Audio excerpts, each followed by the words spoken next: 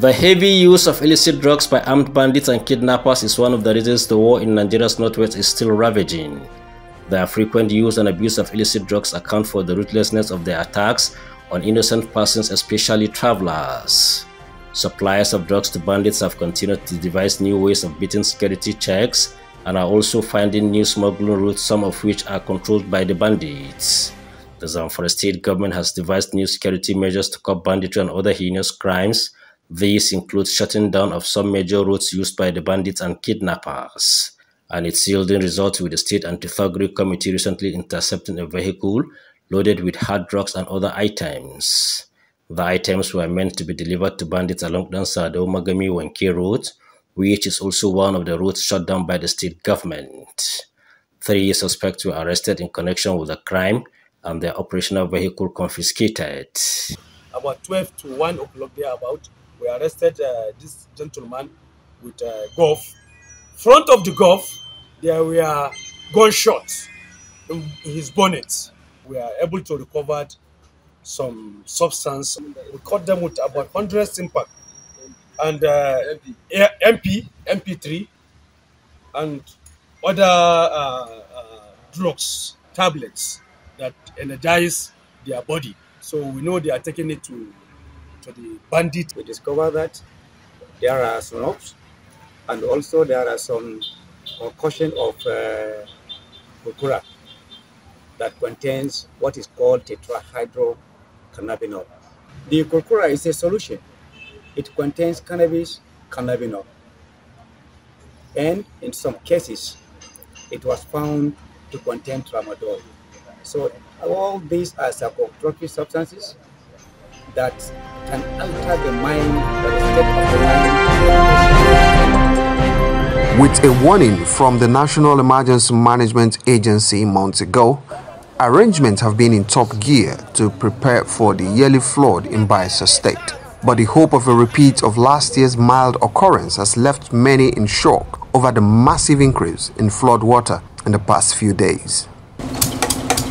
Some businesses close to water channels are already suffering as residents begin evacuation in some areas around Yenagoa metropolis. As you can see, the business have been grounded. This is what we've been passing through on yearly basis. When it gets to this flood period on September, it is not easy. So you can see how we managed to. The water got to the knee level, but what do we do as a family man? We still have to struggle with it. That's why you see we are still working inside the water. We're begging the government, if there is any way they can assist us about this, we'll be very happy. Since we can't construct wooden bridges, it will be too expensive, so the best way to do is to get something small like this so that we can have access to our houses. We're actually reluctant. We hoped that the water won't be this high, so we're just lying in our houses not knowing that it will be this huge.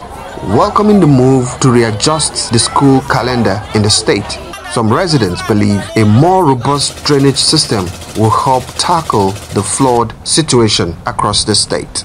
If they do better drainage, where we say as the flood they come, the rain they fall, the Russian they go move the gutter well, come out. Maybe some rooms water for no enter. So make them do better drainage for us. You can see our small cassava way with the ground here now. We don't uproot everything finished. This is the U.S. Embassy security advisory and is triggering reactions in the country. When it comes to security informations, we are meant to get it from the first-class information from our security department. We have more than enough problems in the country that have caused so much threats to the people. You know, bringing this kind of information to the public, I simply believe, will not help the citizens at all. I was supposed not to come to work today, but I had to come because of the alert. No, I'm not coming to work tomorrow because of the security issues. So I need to stay back at home. Yes, I'm very, very scared.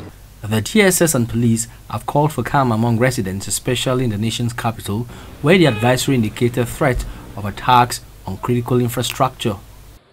We gather that the top brass of security agencies have been meeting to review the security situation and to ensure that there is no breach in security, at least not in Abuja.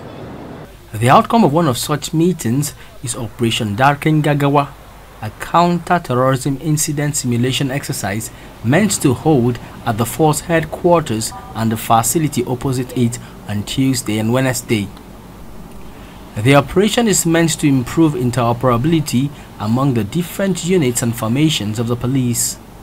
The Inspector General of Police has announced the immediate commencement of a counter-terrorism incident simulation exercise codenamed Operation Dake Gagawa will hold within the force headquarters and the police officers' wives association school opposite the force headquarters Abuja.